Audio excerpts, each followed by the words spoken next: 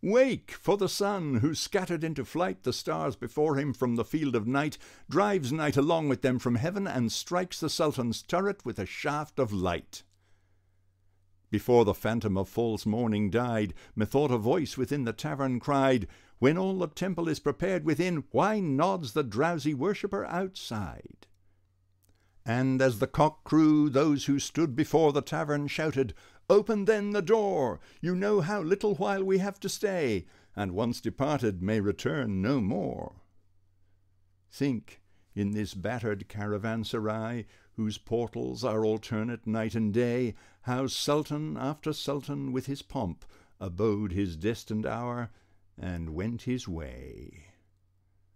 Ah, my beloved, fill the cup that clears today of past regrets and future fears.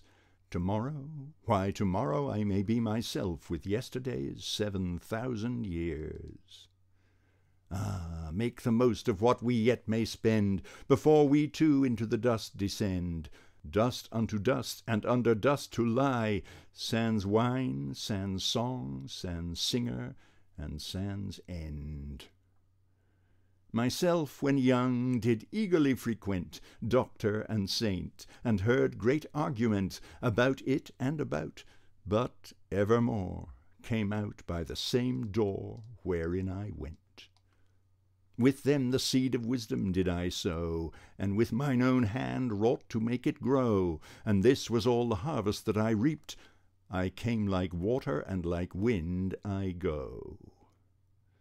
There was the door to which I found no key, there was the veil through which I might not see.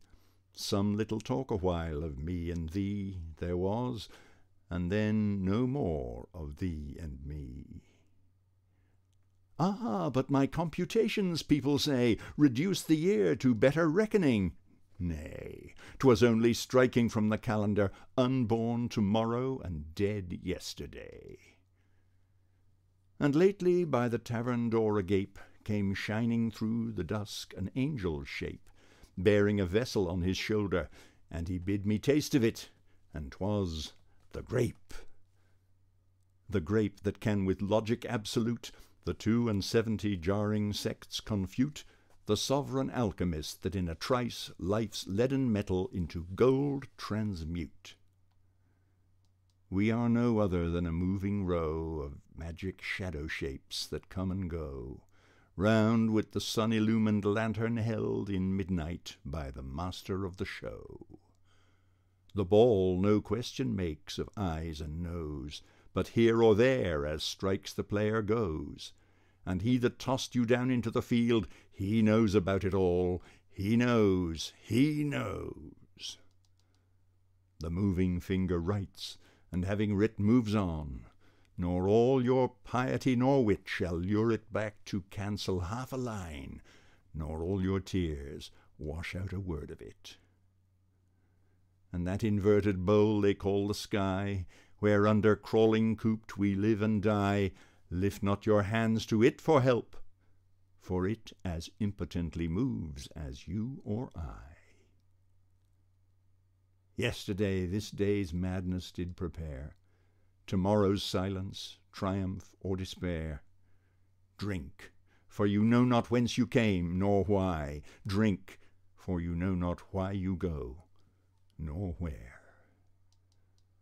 O thou who man of baser earth didst make, and even with paradise devise the snake, for all the sin wherewith the face of man is blackened, man's forgiveness give, and take. As under cover of departing day slunk hunger-stricken Ramazan away, once more within the potter's house alone I stood, surrounded by the shapes of clay. Shapes of all sorts and sizes, great and small, that stood along the floor and by the wall, and some loquacious vettles were, and some listened perhaps, but never talked at all. Said one among them, Surely not in vain my substance of the common earth was ta'en, and to this figure moulded, to be broke or trampled back to shapeless earth again? Then said a second, Ne'er a peevish boy would break the bowl from which he drank in joy, and he that with his hand the vessel made will surely not in after wrath destroy. After a momentary silence spake some vessel of a more ungainly make. They sneer at me for leaning all awry. What, did the hand then of the potter shake? Ah, with the grape my fading life provide, and wash the body whence the life has died, and lay me shrouded in the living leaf by not some unfrequented garden side. As much as wine has played the infidel, and robbed me of my robe of honour, well, I wonder often what the vintners buy, one half so precious as the stuff they sell. Ah, love, could you and I with him conspire to grasp this sorry scheme of things entire, would not we shatter it to bits, and then remould it nearer to the heart's desire?